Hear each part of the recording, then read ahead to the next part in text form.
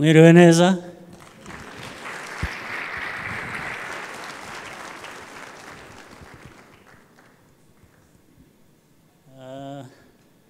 Niba ndi buvuge rure. Yes, Igifaransa, Icyongereza.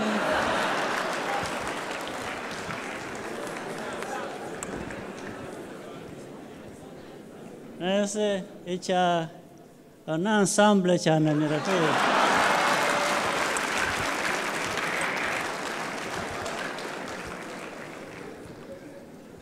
Louise a dit qu'on est ensemble.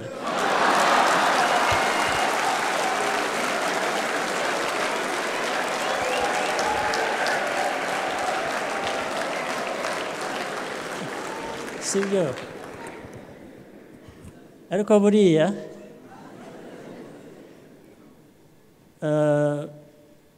turi Yerevan. Nta kuntu Louise yajyaga gutsinda ngo anyuremo usibye abamushyigikiye yavugaga ni njyewe ni jye wamuranze.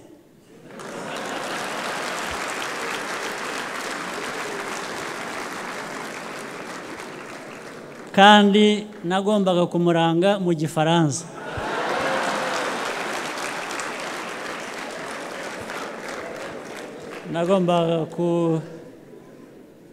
Nagombye kuvuga amavo n'amavuko ye mu Gifaransa. Amaze gutorwa nshimira abamutoye mu Gifaransa. Ubwo urabyumva ko urugendo rumaze kuba rurerure rero. Ariko ibyo tubishyize iruhande gato, ndashimira mwese Abanyarwanda dufatanya buri munsi, ibyoroshye n'ibikomeye, cyane cyane ibikomeye kuko nibyo twakunze kunyuramo, ariko tukabinyuramo neza tugatera imbere.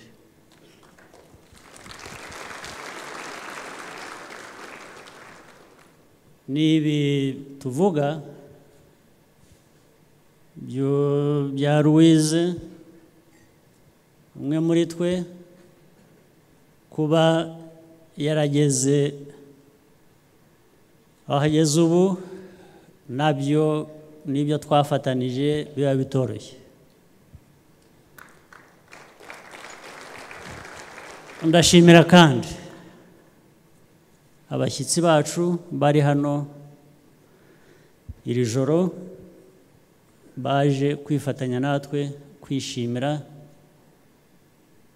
igikorwa cy'uko twatoje Louise akaba Secrétaire Général wa Francophonie.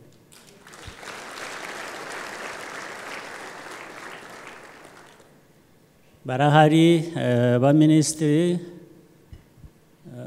b'ububanyi n'amahanga b'ibihugu bya Afurika, bamwe bashoboye kuza hano, hari abandi ku zindi nzego bahagarariye ibihugu byabo bitandukanye byo muri Francophonie ndetse n'ibitari muri Francophonie ariko by'inshuti z'u Rwanda, bagiye bafasha no mu bundi buryo nk'inshuti nyine. Nabo ndabashimira bose bari hano, abari hano ndabashimira cyane. Mwakoze. Ngira ngo bavuzwe cyangwa se baraza kuvugwa, bababwire n'amazina y'abari hano, ariko nagira ngo mperaho mbashimire.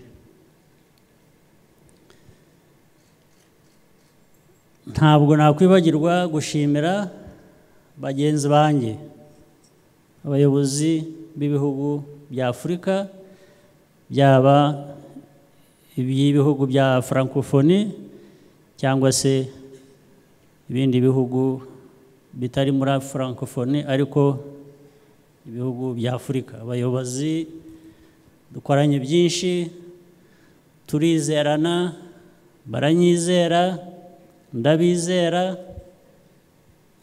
ni nacyo cyatumye bishoboka ko iki gikorwa cyo gutora Louise ngo abe umuyobozi wa Francophonie gishoboka.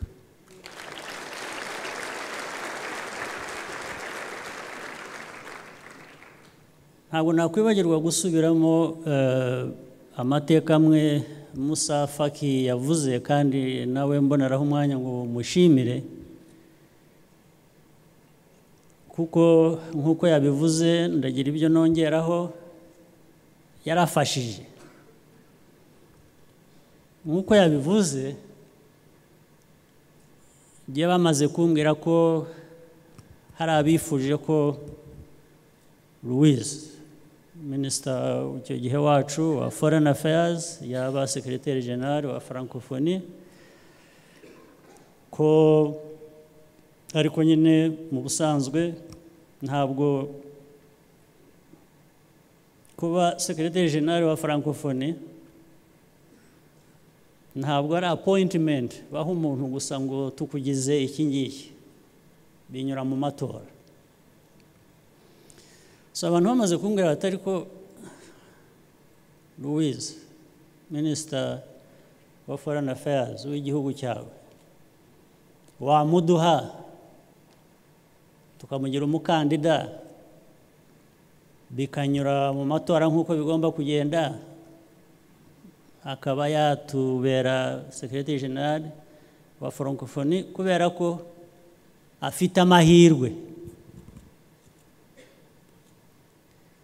Mu by'ukuri bigitangira gihe ntabwo nabyumvaga sinumvaga n'impamvu sinumvaga uko bije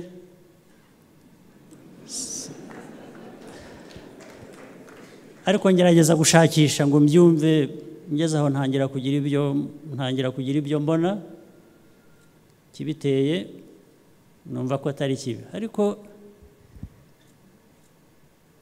sinumve nabanje kutumva impamvu bwa kabiri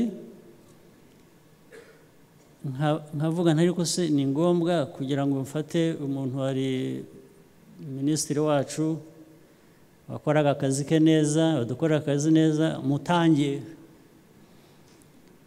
ajya ahandi ndetse ntabwo kandi ari ugupfa kumutanga gusa ngo abaye icyo bamunsabira bigomba kunyura mu matora mbese binyuze mu matora ntibigende neza ubundi cyeko atari igihe washakaga ko umuntu wacu ahatanira uwo mwanya ubwo twaba twishyize mu biki.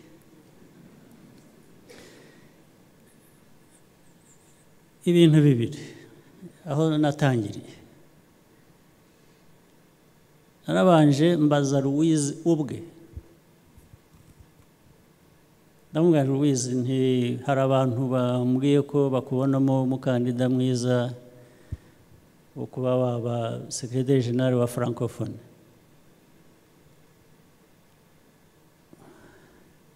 urabitekereza ute? Ntabwo nakwemera ntabanje kukubaza ubwawe ngo numve niba witeguye kuba wabikora cyangwa se wumva n'impamvu wabikora. Icyo kintu nahereyeho. Louise we nawe byaramutunguye ndetse asa n'uvuga ko ibyo rwose ntaho yumva yahurira nabyo. Icyo gihe ndamubwira ariko ntureke no kunsubiza uyu mwanya genda ubitekereze hanyuma mu minsi mike nzagushaka wongere umbwire igitekerezo. Ariko ndibwira ko abatumva ikinyarwanda murabasobanurira mugerageze musobanurire abantu muri kumwe nabo. Nanze kuvuga mu ndimi z'amahanga icya kabiri, undi muntu navuganye nawe wakurikiyeho nyine ni Musa Faki, chairman wa commission ya African Union, ndetse sanga nawe byamugezeho, ngira ngo abari babimbwiye nawe babimugejejeho. Ndamubaza nti mfite ikibazo, mubwira uko giteye, ati nabyumvise, urabitekerezaho iki, urabibona ute? Nuko jewe ndacyashakisha impamvu, ndetse ndashakisha niba nemeye n'uburyo uko bizagenda. Rwose mu kiganiro twagiranye byatumye numva neza impamvu, kandi bituma nemera muri jye, ntegereje ko Louise nawe ubwe yemera nk'uzabikora n'ubundi. Ntabwo nakoresha umuntu ikintu nk'icyo ku gahato, keretse abanza akacyemera. Ibintu rero byageze aho birihuta, tubyumva kimwe, noneho tujya mu buryo bikwiriye gukora, aba ari byo tujyamo.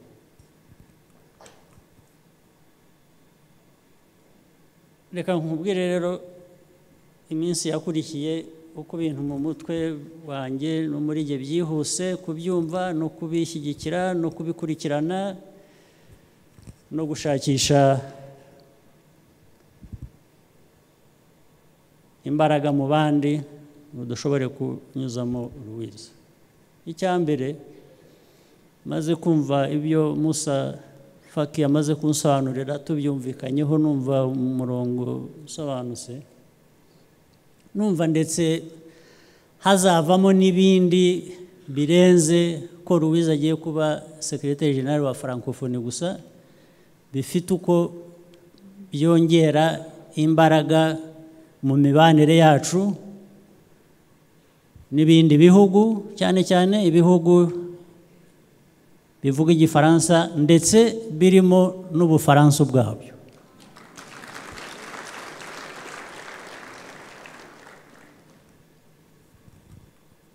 Icyo kiba kimwe. Icya kabiri cyatumye numva ari ikintu nageze aho mvuga ngo ariko Louise reka tumutange b'umukandida, either way we win, meaning natsinda bizaba ari byiza kuko icyo twamushakiraga gifite uko cyaje tuzaba twakigezeho.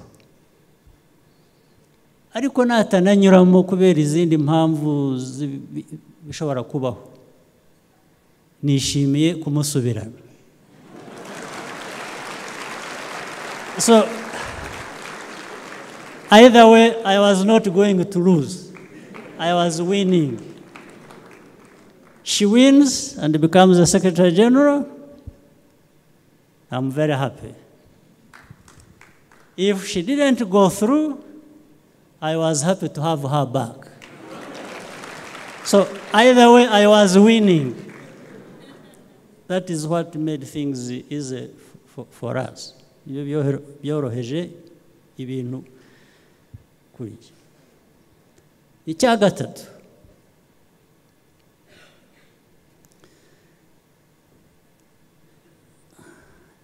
there have been a few occasions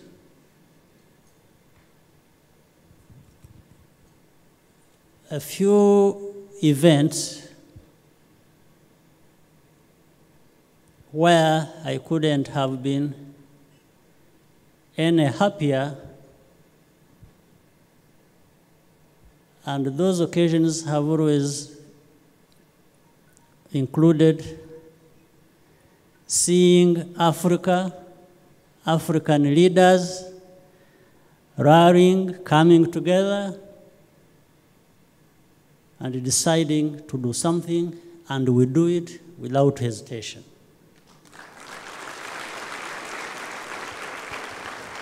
Whenever Africa has come together, we have always won.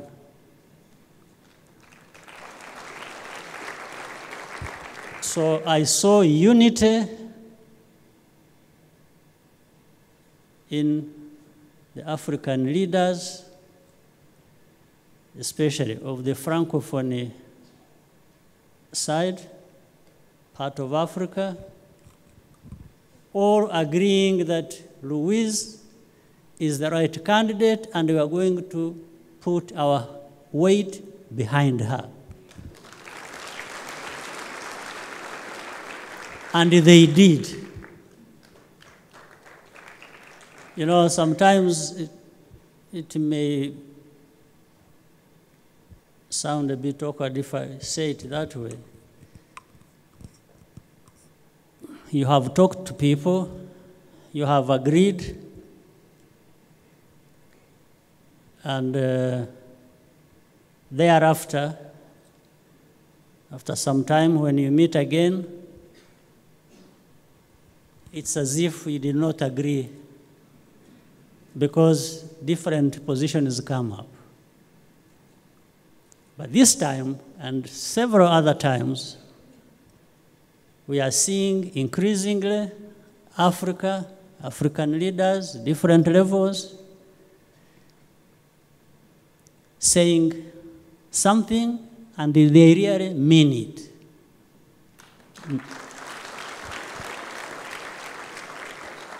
Sometimes you have heard people who say something and you are not sure whether they mean it. So I can't be any happier than seeing people saying something and they mean it. In the case of Louise, the leaders who were involved supported her, they said they supported her, and they meant it.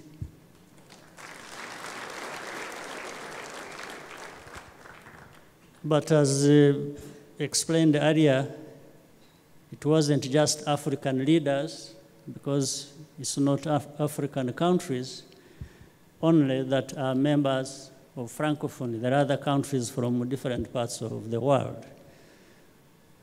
And in fact, in most cases, those leaders, and that's how it has played out most of the time, sometimes when you go for something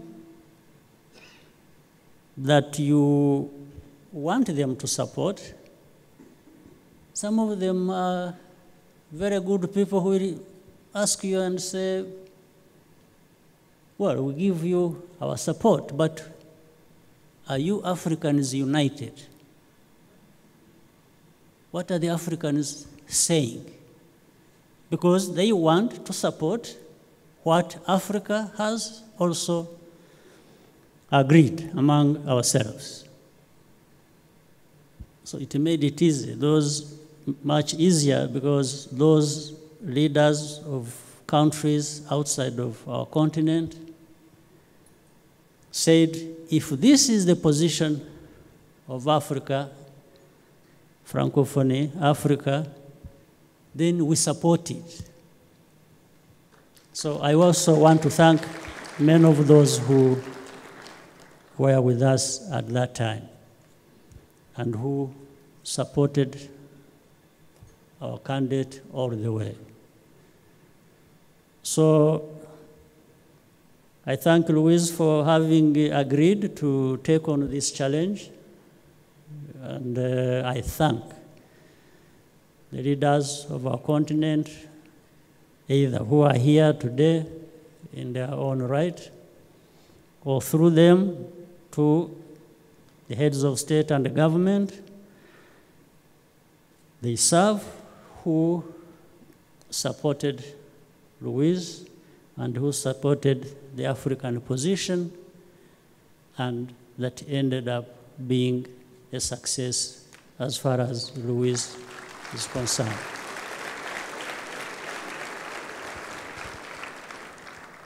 There are many Rwandans among you, boys and girls, most of them young, yes, but some others who are a little like my age, who really individually, we sent like foot soldiers to go all over the world mobilizing for support, and they did it.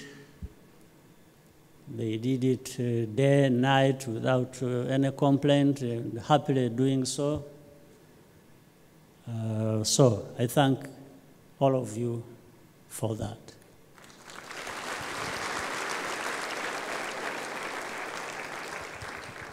And finally, Louise, I think, said so many things, but the work starts January, as they said, and that is the harder part. And that is the part that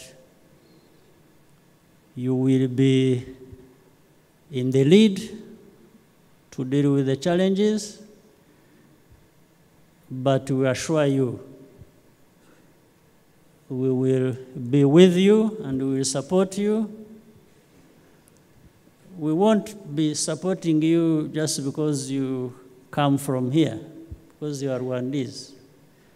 We will support you because you are a leader that has been elected to lead in your own right the Francophonie. So we support you as a Francophonie Secretary General.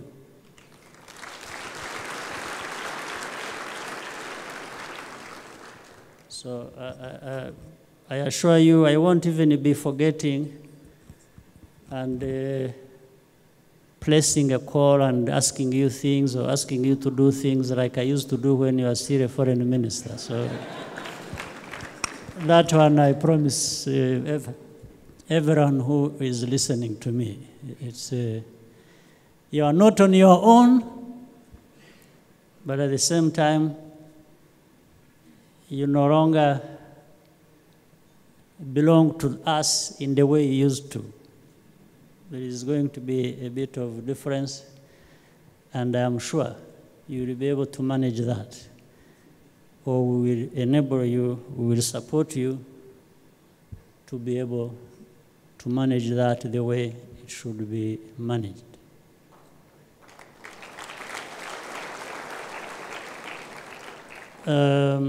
Sinzi niba hari icyo nibagiwe, ariko ndabashimira mwese.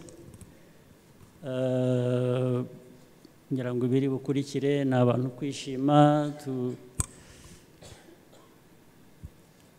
tukifuriza neza ibyiza byose Louise mu mirimo agiyemo, tukazitegura kumushyigikira nk'aba Francophonie ndetse en ensemble.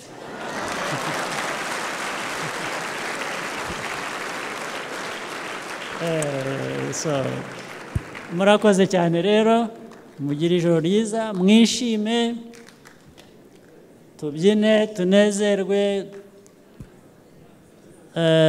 dutangirwe n'umuseke gusa. Murakoze cyane.